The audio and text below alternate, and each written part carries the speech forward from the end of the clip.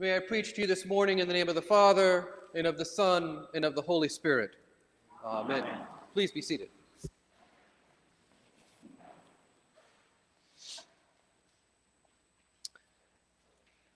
As we get ready for the annual meeting, one of the things that always comes to mind for me is that it's usually a time when congregations and vestries begin to talk about things like mission statements. And every year, consultants are hired for companies and nonprofits and even churches to get an idea about what is the mission and how do we craft the perfect mission statement to really exemplify what we want to accomplish. Now, there's ways to do it, and there's ways not to do it. A mission statement is something not about what we want the world to be like, but about how we're going to get to the vision that's been given to us. So here's an example of what not to do. St. Swithin's Church exists for the passion and purpose of inspiring, discipling, equipping, and sending out Christ followers with the destiny of transforming the world to the glory of God the Father. This is going to take a while.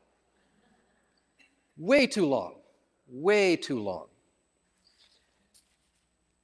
The best thing, though, about the Episcopal Church is that we don't have to hire consultants. We don't have to get other people to write a mission statement for us. It's in the prayer book. It's in the back. It's tucked in there in the catechism. If you've never looked back there, go ahead, take the prayer book home. Page 865, I think. And it says, the mission of the church is to restore all people to unity with God and each other in Christ. Just rolls right off the tongue. Perfect. Because what the mission is saying is that the vision that God has created for how people should live together and work together and be together can only be accomplished when people come together in Christ, when they have a reconciled relationship with Jesus and one another. And keeping this mission as the focus of the church is very hard because we get distracted. There's all different things that happen in a church, building projects and new programs and all types of things that come and go that can sometimes, if we're not careful, move us away from the mission, which is this, that mission of restoration. As we journey through Mark's gospel, we now come to one of the most pivotal points. And it doesn't necessarily sound like that when we read it, but it's true. So if you go back to your bulletin insert here, Jesus has now come. He's left the synagogue. He's entered the house of Simon and Andrew with James and John, and his mother-in-law is in bed with a fever. Jesus cures her, which, by the way, somebody once preached, this proves that Jesus loves even mothers-in-law. And I said, I've got two great ones, so this doesn't apply to me. But it says, that evening at sundown, they brought to him all who were sick or possessed with demons, and the whole city was gathered around the door. Imagine that sight for just a moment. Imagine if the whole town in which you lived gathered at the door of the church and said, help us, cure us, minister to us. I can't imagine what Jesus was feeling as he saw this sight, and how, as a human being, because he is truly human even though he is God, how he must have felt so overwhelmed to see this level of suffering. It reminds me of when there's a natural disaster, you really need two views to assess the damage. You need that up-close view. You need to drive through the streets to see what's happened. but you also need that bird's eye view to really get a sense of how bad things are as well. And so Jesus has a unique view of what this suffering looks like. And what does he do in reaction to it? Well, it says, in the morning, while it was still very dark, he got up and went out to a deserted place, and there he prayed. Jesus' reaction to suffering, Jesus' reaction to possibly feeling overwhelmed, is to go and spend time with his Father in prayer, to go be in communion with God. That's why we take retreats. That's why we take vacations and sabbaticals, because we as Christians need to take some time away to get a little bit of perspective, to be renewed and restored by God, so that we may come back and continue the work to which God has called us.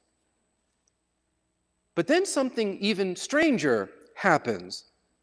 Everybody is looking for him. That's not the strange part. They're always hunting for Jesus. But when they find him and they say, everyone is searching for you, they're expecting that Jesus will come back to the same exact spot at Simon's house and continue to minister there. And he says, let us go on to the neighboring towns so that I may proclaim the message there also. That's a profound statement. Because what Jesus is saying in that moment is, yes, I have come to serve and to heal and to cast out demons, but the mission is to proclaim the message. And what is that message if not repent, return to God, believe in the gospel? I can't imagine the feeling that must have happened for Jesus, knowing he had to step away, and the feeling of the people who knew he had in some way to step away from them. But the mission that he was on continued. Whenever Jesus left, he always did so when it was absolutely necessary. It's kind of a theme that Jesus continues to leave. He'll leave and go off and pray by himself. He'll leave the disciples because he needs to go pray in the Garden of Gethsemane. On the night before he dies, he tells the disciples that he is leaving and that they can't follow him, that they can't go to where he's planning to go. And of course, they don't understand. He's talking about his death. Even at the ascension, the last moment after Jesus has risen from the dead, and it has been 50 days, and they ask him, because they still don't understand, are you going to restore the kingdom? He says, no, I am leaving, but I will not leave you orphaned. I am leaving so that the great advocate can come and be with you, the Holy Spirit. The theme that Jesus is trying to give us in the scriptures is that even when he must leave, he says it explicitly, I will not leave you orphaned. I will not leave you abandoned. And so for Jesus, as he continues his mission, he now tells us that we must continue the mission which we've been given. Each one of us has been given the mission of proclaiming the gospel wherever we are, however we are, to whomever we meet. I got to admit, this is hard. Because number one, there's sometimes I'm going out and proclaiming the gospel and Jesus does not feel nearby. In fact, there are times when Jesus feels even further away than I wish that he was. But it's only in those moments when I remember that every single time I have turned to Jesus, he has been there. Every time I have prayed, in some way, he has answered. Maybe not the answer I want, but he's answered. So where does that leave us? It leaves us with a mission. So let me be real here for a moment. No, I did not select this particular gospel reading for today. Okay? No, I am not Jesus. Okay, I checked. She checked too. So let me just drop this facade for just a moment. Preparing and thinking about this gospel has only made it more difficult in discernment with each and every single one of you because of the love I have for you. And when Jesus himself said, "Take up your cross and follow me," he was saying, "Come and join me on the mission." And so when Jesus says, "Come here or go there," we have a choice.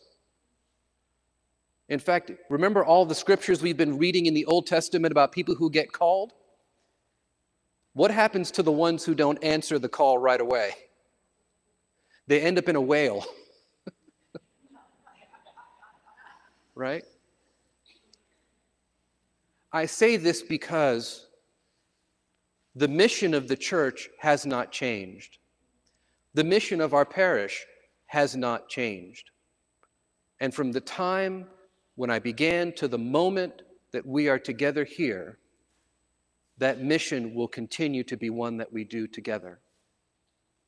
And then beyond that, that mission will always continue until that moment when Christ looks each one of us in the eye and says, "Thank you, good and faithful servant."